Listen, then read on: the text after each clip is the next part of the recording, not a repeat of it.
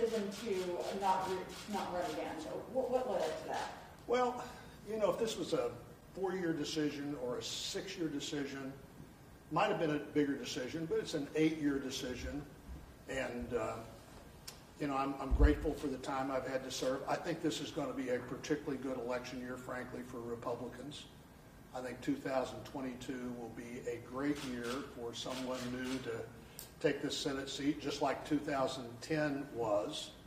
In fact, I think our friends on the other side are almost replicating, and maybe at warp speed, not to overuse a term that we've used with my involvement with vaccines, but at a very quick rate. I think they're heading in a direction that will make 22 a great year for Republicans. I think it would have been a great year for me.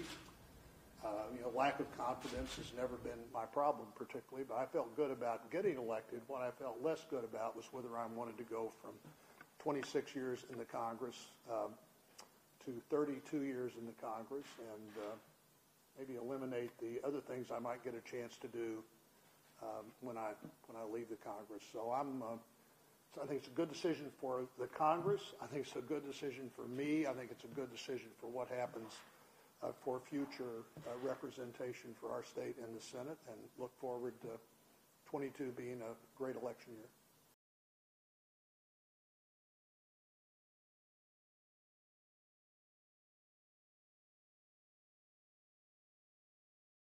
The biggest stories the moment they happen from around the globe. Subscribe to Bloomberg Quick Take now for insight in an instant.